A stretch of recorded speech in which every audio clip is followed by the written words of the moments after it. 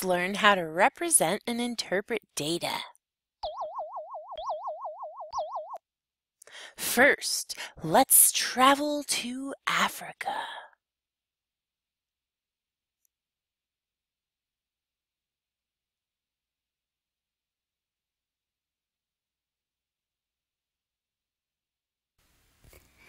Tables and charts are great for organizing data, but have you ever noticed how long it takes to figure out what's actually going on in the table?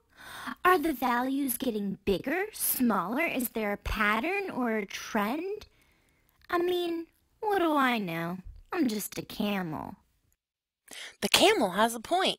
If you look at these tables, you can't automatically tell just by looking at it if it's going up or down or what the trend is. You have to actually go number by number and see, is it increasing? Is it decreasing?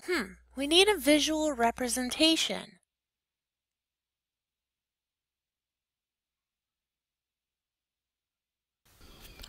But why zebras know the solution? It's a graph. Make a graph.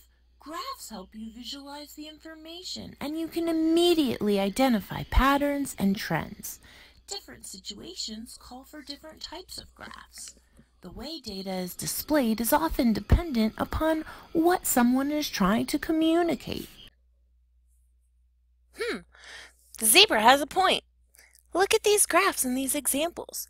The bar graph, just by looking at it, I can tell that more students like zebras than they did camels. And for the line graph, I can tell that the zebra population is going down. All I had to do was look at the graphs. Let's look at the different types of graphs. Did someone say graphs? I love graphs.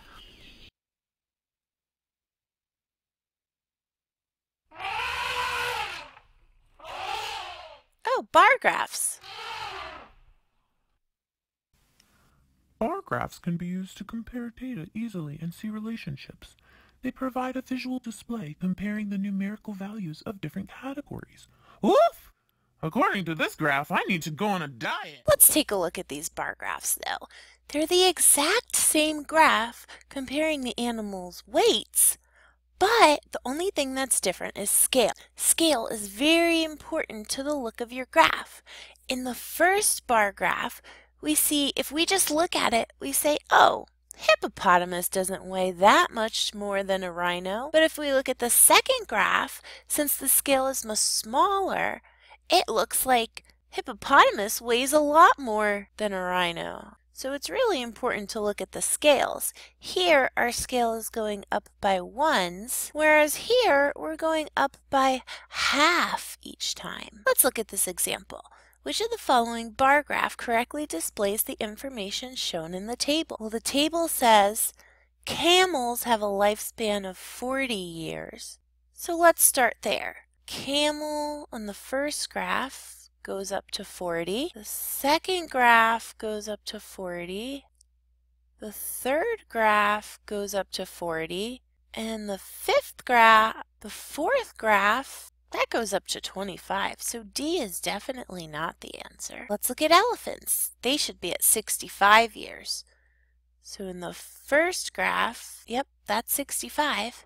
The second graph, that's only 40, so it can't be B. And then answer choice C is at 40, so it can't be C either.